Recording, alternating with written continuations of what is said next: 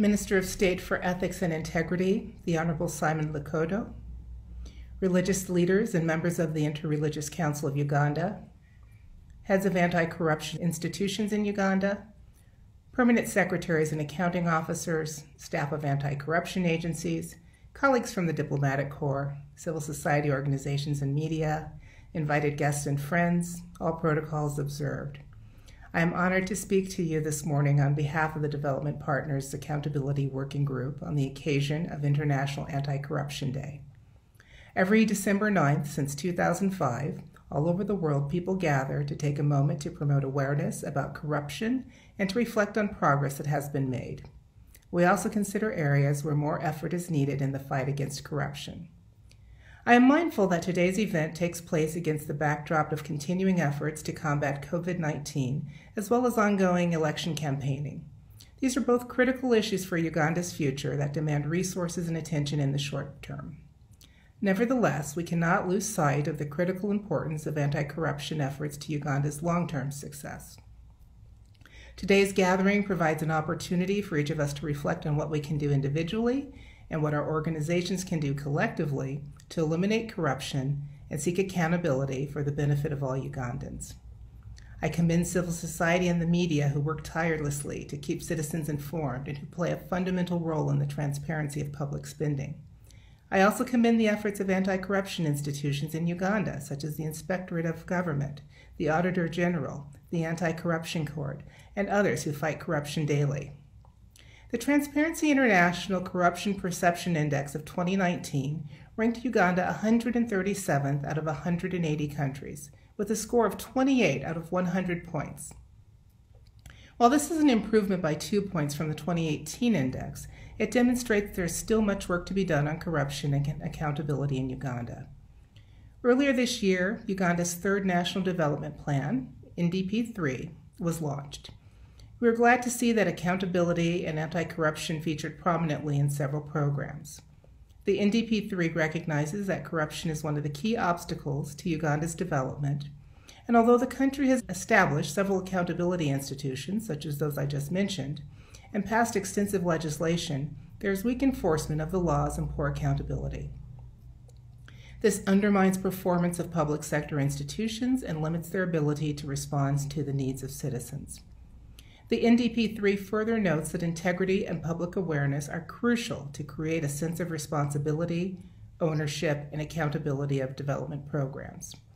It is therefore promising that the NDP3 recognizes the important role that citizens and civil society play in fighting corruption, and we welcome the government's efforts to partner with non-state actors to fight corruption and promote accountability. Several of the findings from the 2018-2019 Government of Uganda National Audit are instructive in the fight against corruption. The audit showed a worrying 226% increase in the use of unapproved supplementary budgets since fiscal year 2015-2016. According to the audit's findings, 1.15 trillion shillings, or $407 million, was spent during fiscal year 2018-2019 without the mandatory parliamentary approval, thus highlighting a lack of parliamentary oversight of government funds, which could contribute to increased corruption. It is also worth noting that these supplementary allocations are primarily for classified expenditures, whose details are unknown and cannot be audited by the Office of the Auditor General. This further limits transparency and fuels corruption in Uganda. Regarding the extractive sector, I would like to commend Uganda, the private sector, and civil society on officially becoming an Extractive Industries Transparency Initiative, EITI, implementing country, a step encouraged by many of Uganda's development partners. Uganda's membership means improved standards that demonstrate commitment to transparency and accountability in this sector. Compliance with the formal EITI standards can lead to improvements in the revenue collection process and can enhance trust and stability in a volatile sector. If Uganda implements EITI standards and practices correctly, this will be an important step in the right direction, fueling economic growth and prosperity. We recognize the government of Uganda has placed considerable emphasis on institutional reform to combat corruption. In recent decades, institutions and legislation have been put in place to strengthen accountability and fight corruption.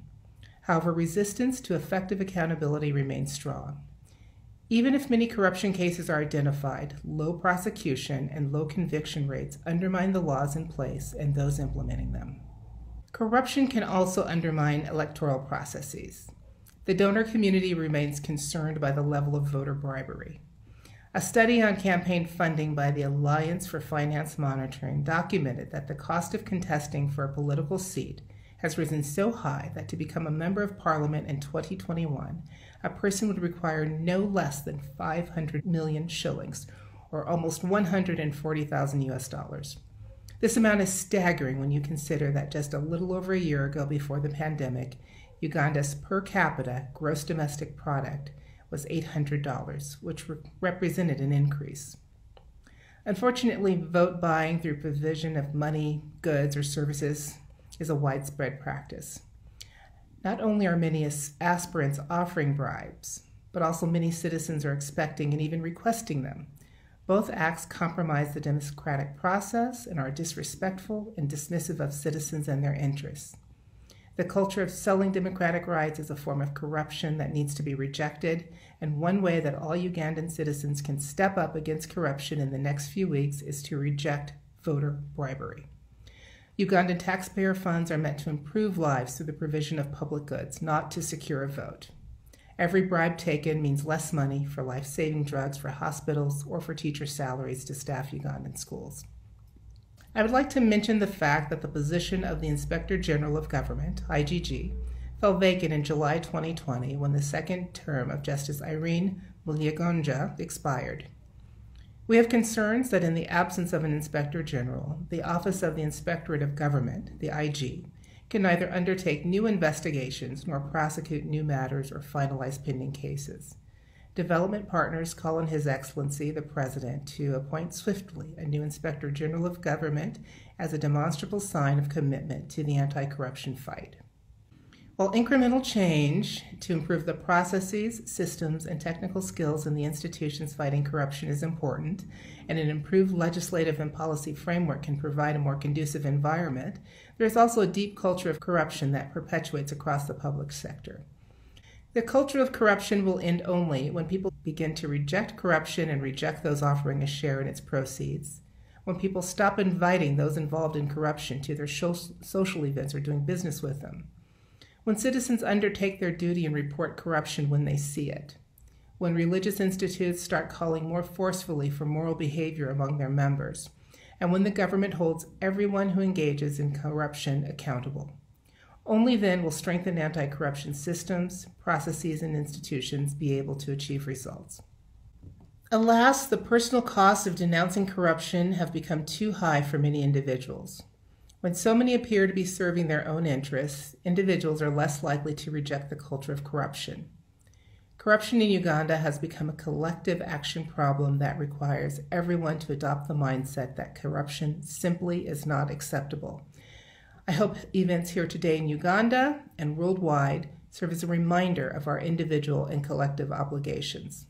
Development partners, civil society, government, and independent institutions, including businesses and religious organizations, will have the most impact if we all work together to tackle corruption in Uganda. As development partners, we pledge to support national and local institutions that fight corruption and strengthen their capacity to deal with corruption, from audits and oversight to public administration and prosecution. We also pledge to advocate for the enabling environment needed to achieve sustainable development goals. The United States and the United Kingdom are partnering to strengthen accountability institutions and increase citizen participation in the fight against corruption in Uganda.